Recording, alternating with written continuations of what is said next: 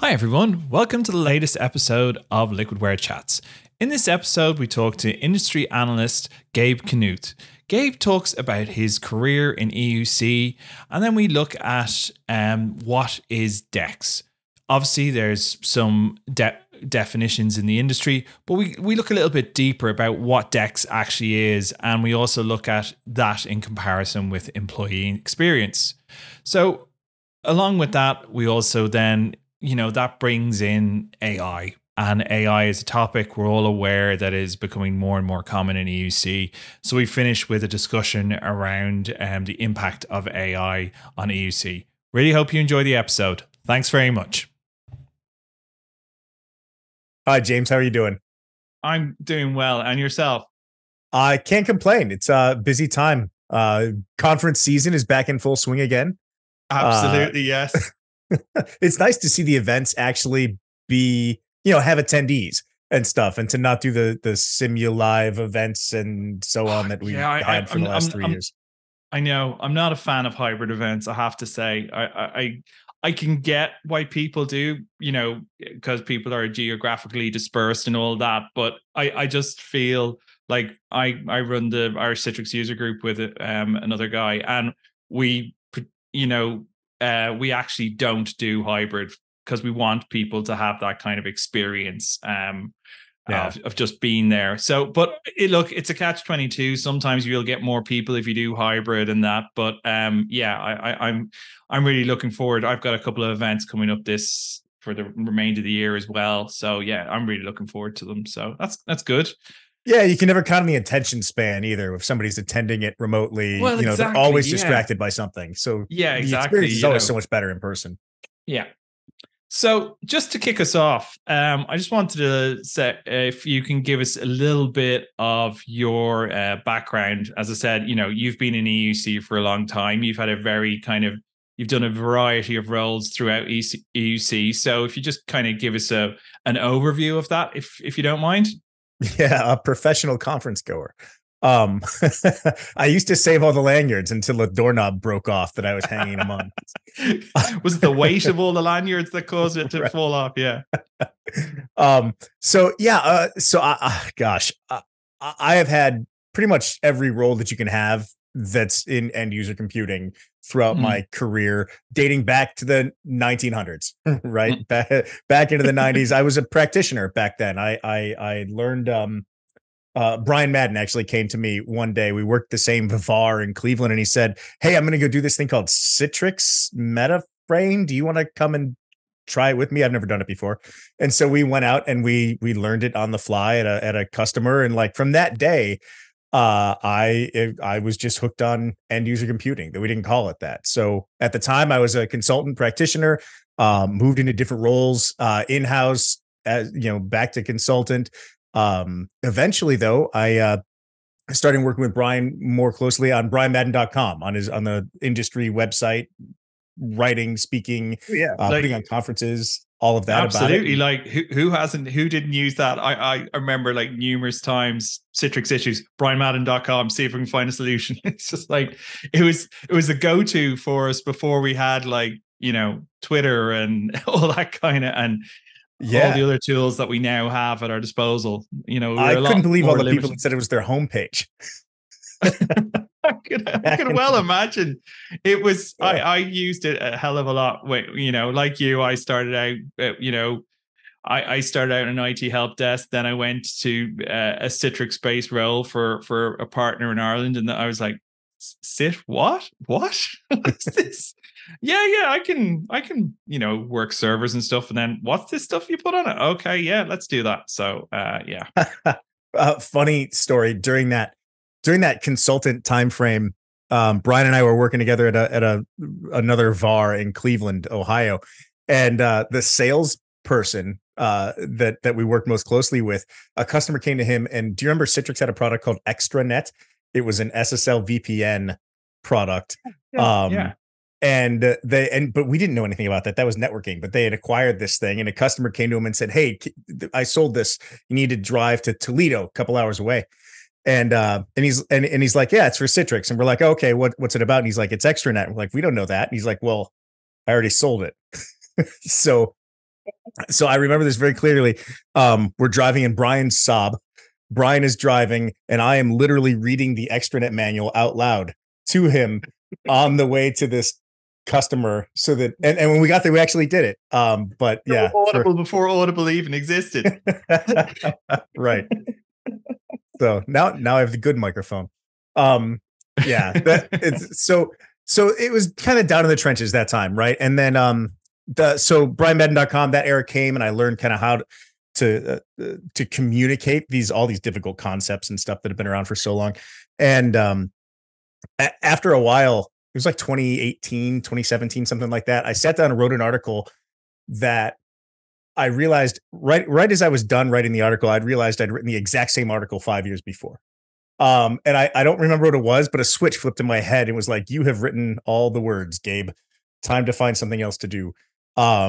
And so I called my friend Kevin Goodman at the time. He was at FSLogix. And I said, I don't know what I do. I used to be a practitioner. I haven't been in a data center in 11 years. What do I do? And he said, you do product marketing. I need product marketing. You want to come work for me? And so that's how I started to get a taste of the vendor side. So I went there, was acquired into Microsoft for a little while. Then I went to go work for VMware and product marketing there for Horizon, specifically Horizon Cloud on Microsoft Azure. And at some point in time, I decided I just kind of wanted to broaden back out again. I mean, I liked being in the vendor and kind of dedicating my time to one product, but I really enjoy talking to all the different vendors and then sort of communicating, their stories to people. And so an opportunity came up to become an analyst for Enterprise Strategy Group, which is part of TechTarget, which used to own brianmadden.com. So it's kind of a full circle thing. It's a full circle. That is the longest short story I could possibly tell you there. Oh no, yeah, absolutely. That's really good. And obviously, yeah, given what you've done over the years, like obviously I'm now a PMM, so I'm in that role now. But your role at ESG, so one of the things I suppose is, like you said, you were trying to simplify things, but have things got simpler? Because I don't think they have. No, I think I think the role that I had as a PMM, and you probably feel the same way, I would imagine, is that there are very complicated things going on behind the scene that need to be the art here is communicating them in the most effective way so that regular people can understand it, right? So the IT practitioners who are tasked with a million different things every day can grok it really quickly, as opposed to like sitting down and having a hour-long briefing with a product manager who can go through all the ins and outs of things. And so there's a storytelling element to it that I really enjoy, that that I think all these different vendors are struggling with. And then there's always constant pressure, both among themselves, competition among themselves, but then also just whatever the industry, whatever the macro trends are, not in the industry, but just in the world, right? COVID's a hugely overused example, but it still is putting pressure on us in different ways, and highlighted some weak spots, and now it's Gen AI and things like that. So there's always this pressure coming from outside that we have to figure out how it impacts the end users. EUC is not just desktop virtualization anymore. It's the endpoint management, it's the applications, it's the OSs, it's weirdly, I spend a lot of my time now talking about unified communications and collaboration, and not like, how do I get Teams to integrate into my PBX or whatever, but it's more like, what kind of devices are going in these meeting rooms? What features are Teams or Zoom or WebEx or whomever building in for collaboration, and what kind of capabilities do those have, and how many of these tools are in use in organizations and stuff. And so all of this really bubbles up to the end user experience. And obviously that's something that's, that's kind of what this conversation is going to turn into anyway, right? Like, this is something that's very important to Liquidware, very important to me. Yeah. But you can see where it's not just desktop vert anymore. It's so many things. And there's so many different complicated concepts here that, something has to unify it all. Exactly, and that's what I wanted to kind of nice segue. Is little on the nose, but yeah. Is you wrote a piece recently on LinkedIn and we'll put a link to it in when we put this out.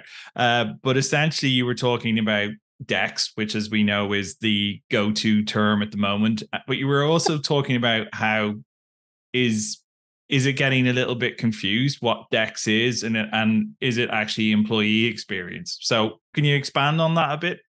Yeah. So DEX, digital employee experience.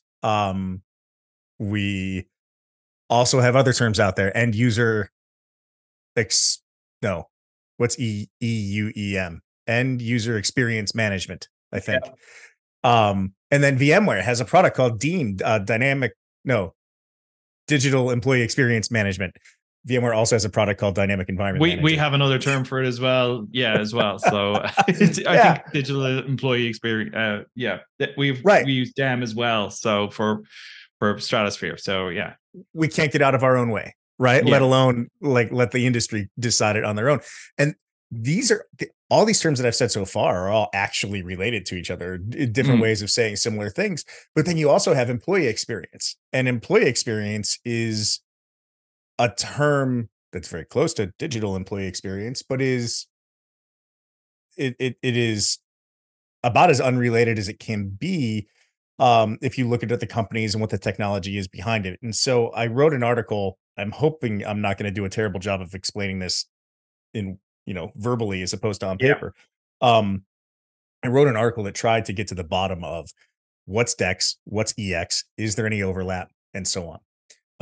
So let me try. Let's see. So digital employee experience is, I'm thinking about the end user experience from the technology perspective, from their technology experience perspective.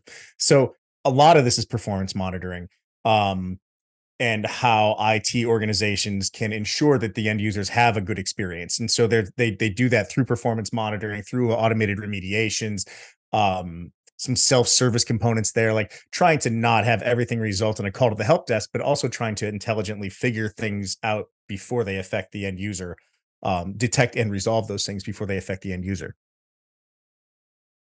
Put a pin in that for a second. Employee experience now, so not DEX, just EX. Employee experience is more like, is this person engaged with their job? Do they enjoy their workplace? Okay. Yeah. So, yeah.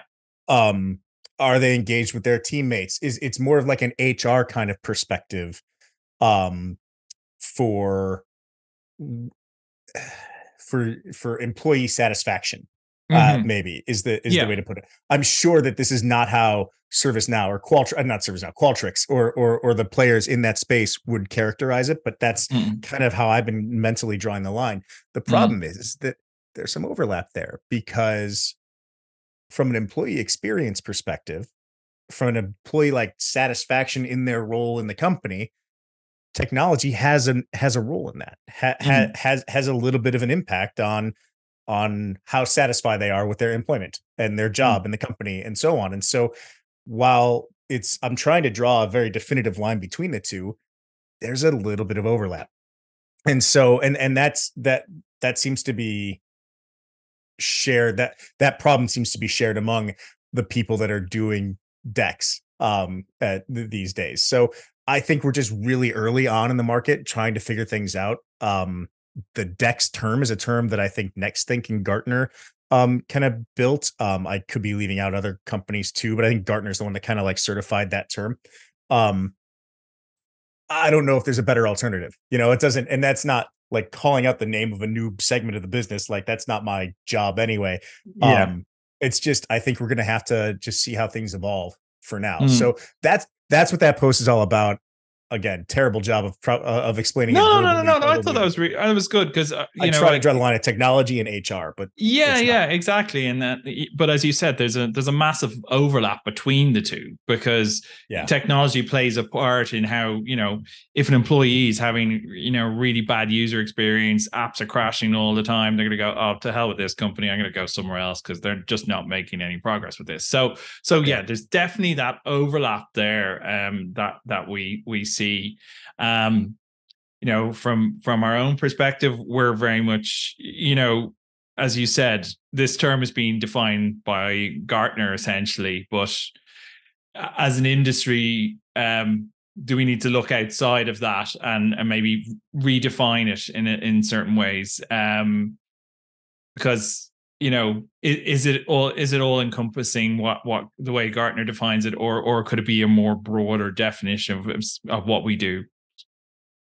It's a conversation I have a lot, and I'm still trying to figure out exactly where I land on what the definition of DEX should be. I mean, obviously, there's the performance monitoring, the analytics. That component of it is important, and I think that's kind of ubiquitous across the board. There's the automated remediations using machine learning and some AI components. But when we say AI these days, everything becomes ChatGPT, and this is not the AI that we're talking It's about.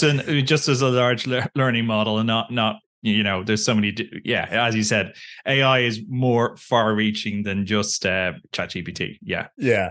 Not that there aren't ways that these things can be integrated together, but absolutely. But yeah, for the most part, we're talking about more like machine learning than anything else. And then the other core tenet that Gartner has set up that I'm still trying to figure out is user sentiment. And asking the users, what their experience has been, how, and then using that as some, qualitative data to help inform the cause and the resolution of the issues that the platform is seeing. And there are lots of different schools of thought out there among all the DEX vendors or all the people that are in the DEX space about whether or not you need the user sentiment. And that's something I'm curious. I think we've had this conversation to some degree, but I'm curious where Liquidware comes down on that at the moment, because you've got command control, which just looks fantastic, and I know it's a big deal entrance in the DEX space for you guys. There isn't currently a user sentiment piece. No, there isn't currently a user sentiment. It's something we're definitely looking at. Maybe not for command control, maybe for Stratosphere. Because if you think about it, Stratosphere is more about that kind of detailed diagnostics and collecting large amounts of data, whereas kind of, command control is very much one-to-one, try find an issue, pinpoint it. But, what we are saying is, and the two solutions go hand in hand. So essentially what you can do is you can determine an issue with command control. You can then go and say, okay, we pinpointed that issue, but now let's look, that's on one machine. Let's look at 1,000 machines. Have they got a similar issue? Oh, they do. So we can gather all that data in Stratosphere, and then we can essentially, say, do something like, oh, we can maybe push a patch out via SCCM because we've done that correlation. So that's one of the ways we're looking at the two solutions kind of working together. But yeah, the user sentiment is definitely something we're looking at. We haven't quite figured out how yet, but I think, as you said, those surveys are kind of a component of it, essentially, because you want to kind of gather that user sentiment. Yeah, but see, even without that whole thing that you just described sounds like a viable approach to solving a DEX need. So yes. that's where I'm trying to endeavor to define. I think we're in a similar kind of stream of thought, that this is where we kind of skew from Gartner, because they're saying DEX is defined by you must have user sentiment, and we're like, well, do you really? If you're resolving the issue, why? So yeah, I think that's a part of it going forward. Essentially, is how is DEX defined, and it's something we're definitely looking at for the future. Yeah. So, and this is the conversation I have with lots of folks in this space, and customers as well. I mean, I forget what event I was at, but I was talking to a room full of it was a mix of consultants, customers, vendors, and having this conversation, and specifically it was like, what's the value of the user sentiment? Some people think that it's extremely useful. Other people think that would just be white noise. Some people think that if you prompt the user to say, hey, is everything okay right now in your environment, they're going to start looking for something that's wrong. Like if you go to the doctor and the doctor says, hey, has your elbow been hurting?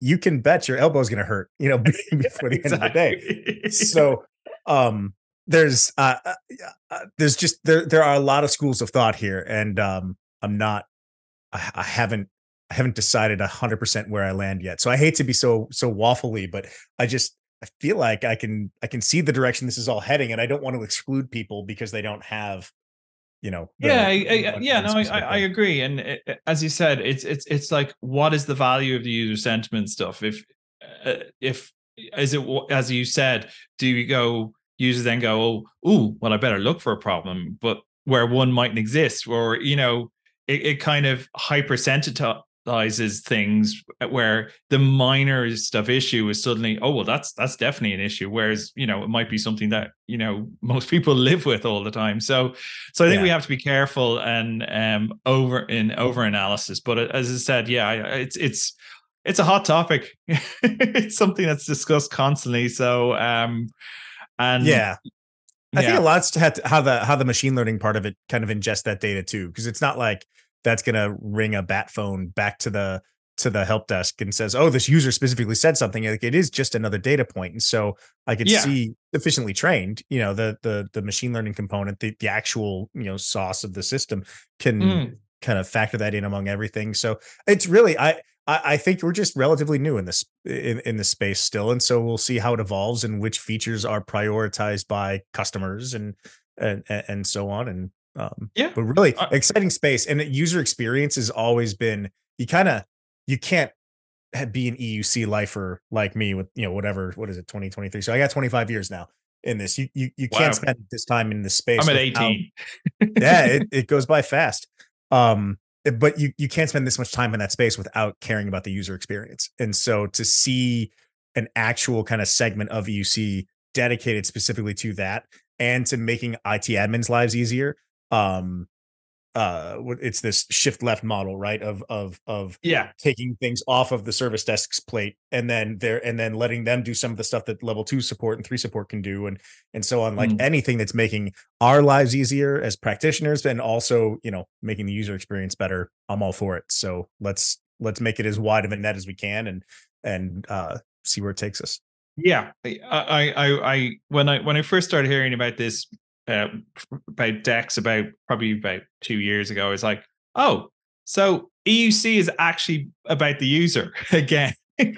We finally put an acronym on that. Yeah, exactly. We finally put a user-centric approach, whereas we were about, we have to build servers and the capacity and all of this. And it's like, well, what's the end user experience about? What do we care? The performance is fantastic, all that, they should be happy. And now it's very much flipped. And DEX, no matter what way we define DEX, it is now becoming a metric for corporations, and they are like going,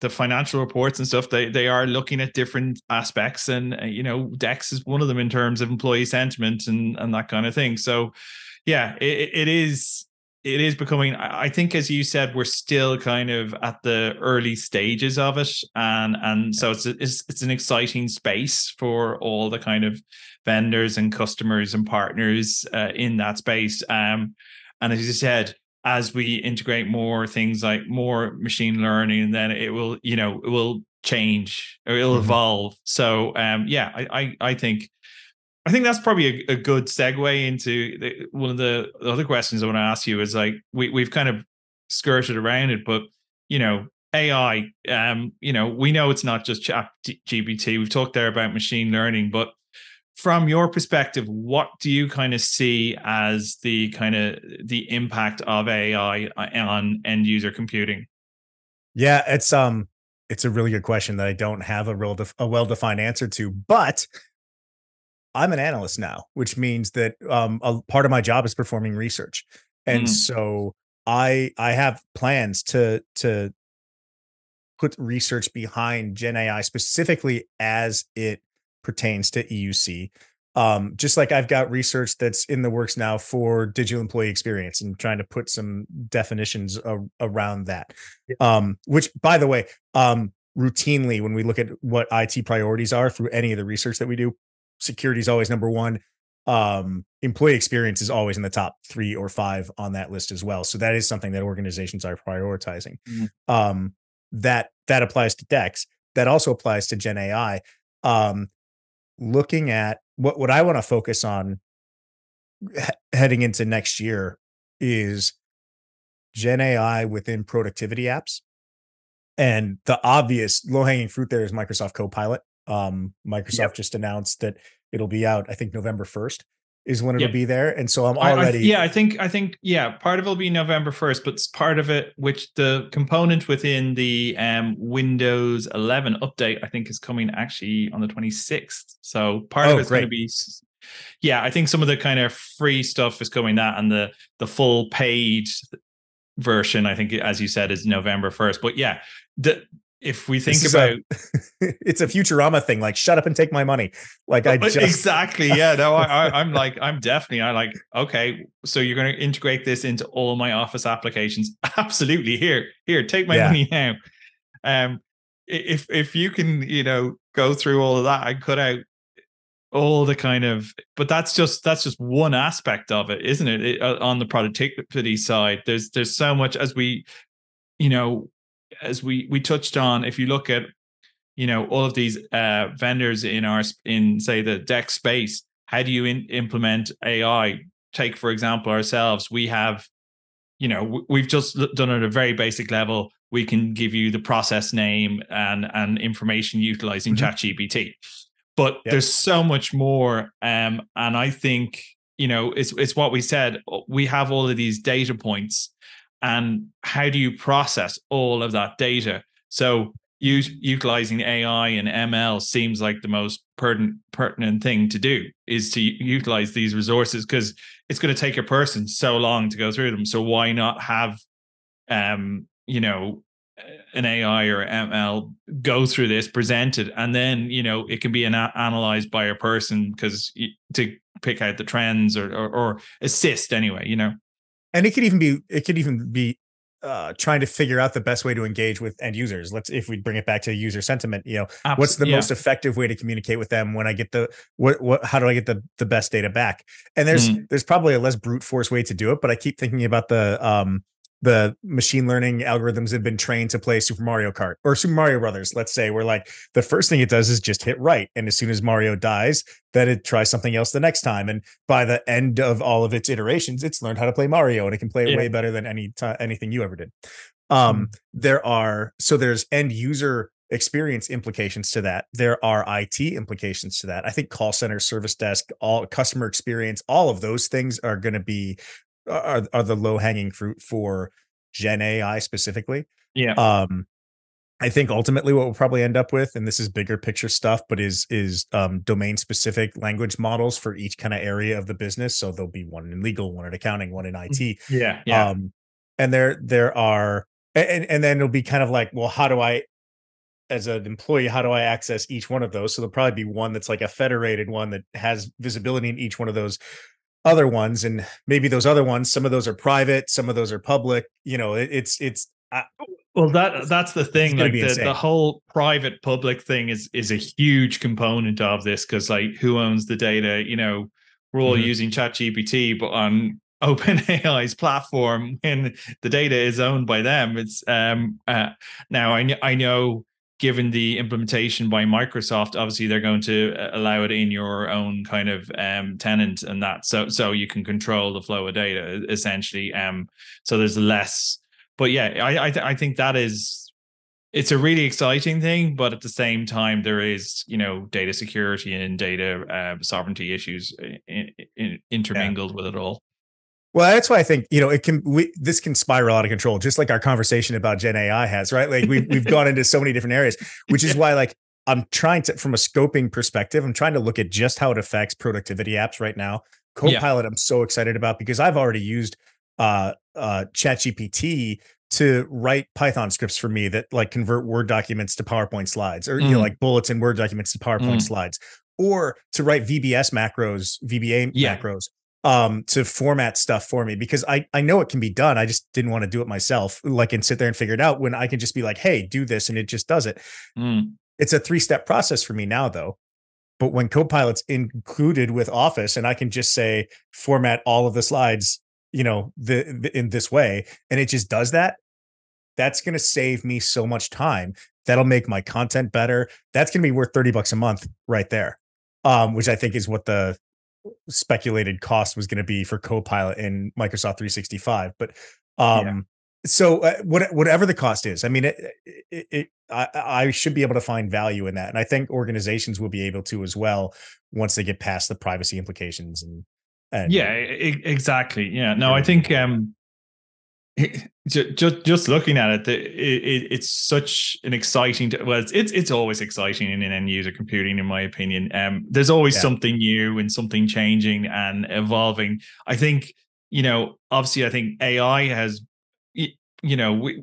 just since earlier this year, I think within January we first started hearing about OpenAI, and then it's just absolutely spiraled since then, and will obviously continue at a massive pace. But obviously, we do have the AI there to assist us in learning all this stuff now. So use the AI to learn about AI.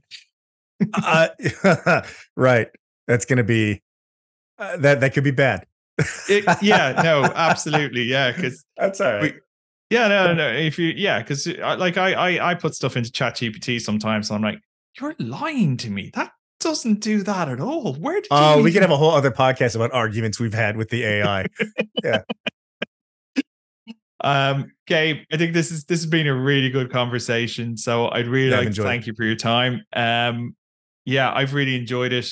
We could probably talk for probably another hour, if not longer, because there is just so much going on. But so as I said, thank you so much for this. I hope everyone's enjoyed the episode. So thanks for watching and listening.